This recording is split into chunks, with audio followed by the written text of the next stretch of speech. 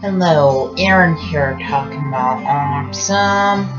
Autism is kind of like a brain-to-brain factual interaction. Autism makes it hard to process what other people are saying. Also, autism makes it hard to process other people hugging, kissing. Autism makes it hard to process other people holding hands. Also, autism makes people are anxious when large crowds and that sounds. And autism makes people are anxious wearing backpacks. Also, autism makes people are anxious at school day. And autism makes people are anxious on the school bus. Also, autism makes people are anxious when fire alarms go off at school. And autism makes people are anxious eating lunch in the school cafeteria.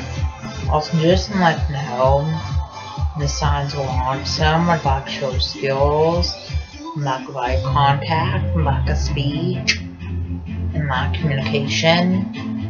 And when people act up in school, that's a sign of autism. Also, when people have low grades in school, that's a sign of autism. Also, when people stim in school, that's a sign of autism. Also, stimming is kind of like hand flapping and hand motion, hand movement, and hand fidgeting.